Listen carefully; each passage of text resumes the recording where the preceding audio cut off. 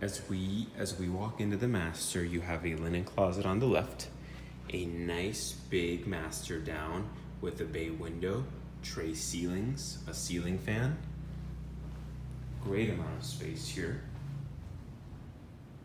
I like the fact that you still have a nice backyard space, so you're not gonna have neighbors so close to you.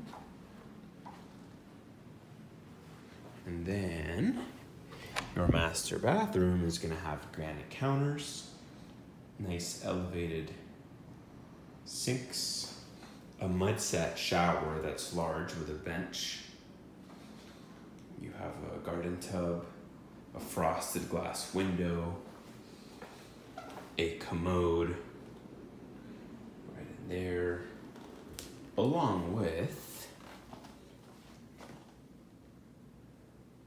his and her closets, which is actually really neat because this one is nice and deep, and then your media panel is going to be right here in this closet. And then guys, this is a view of your master bathroom looking back into your master